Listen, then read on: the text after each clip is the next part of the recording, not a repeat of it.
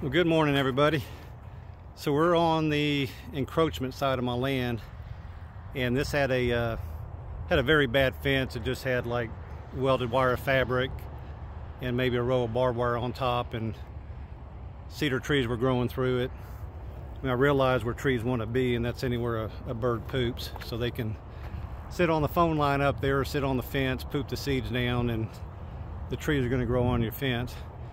And they're going to grow because there's no stomping by the cows or mowing or anything like that.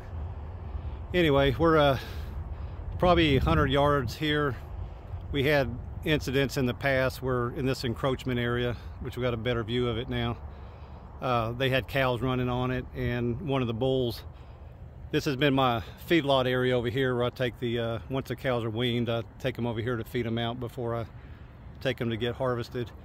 Anyway, had a bull come through and try to rape them because the fence was so bad. So we decided we're gonna go ahead and replace this fence. Anyway, we're using the excavator to clear it out, and it's doing a real good job. We kind of learned some techniques about how to get these cedar trees out, you know, fully root and tree and all. You can see down here where there's just stumps sitting out. We're using a different technique that didn't work very good. Anyway, so that's our project for the next couple of weeks. We're going to go ahead and build a fence here and just show you. There's the mobile home right there, and the highway over there. So this area here is one of the paddocks that does not have any water in it. So I've been staking out where I want to build a pond. I actually need to find some clay and harvest it so I can finish Lake Timmy, where the dam was leaking.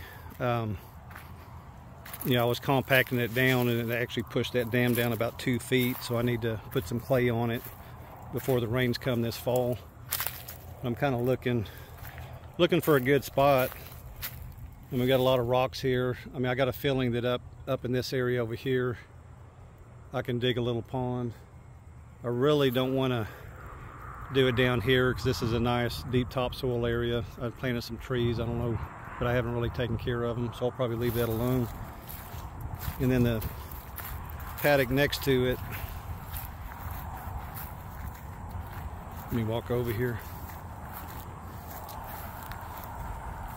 So Lake Timmy is down where you see the kind of white stuff down there. That's Lake Timmy, and you can see how you got this plateau and it comes down, and that whole area coming down is where we found that we have clay, and we can dig a hole, and we can it'll hold water.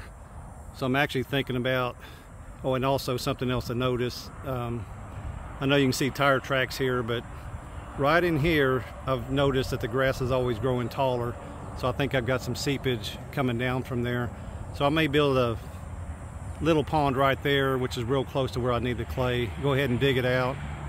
Hopefully it'll hold water, and then move the clay to that other area. But just a short video on what's going on. You can see it's almost August, so we've had, I mean, it's hot, but I would say we've had a pretty mild summer. We've actually probably had 2 inches of rain in the last 3 weeks, which is unusual. I mean, I always say we get 100 days, 100-degree weather with no rain, and that's what all the earthworks is for, but that hadn't been the case this year.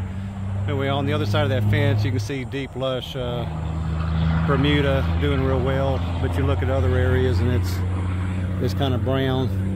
Now this paddock and this paddock, because I knew I was going to be running the equipment in to take that fence down, I put the cows on here for a couple of days, let them eat the grass. But in fact, there's the cows there. I got them in the encroachment area, the encroachment pond area. They're chilling. I guess their bellies are full. They're laying down chewing the cud, which is pretty cool. Anyway, just a quick little update. Hadn't been posting in the last couple of weeks. This is what we're up to. Y'all have a great day.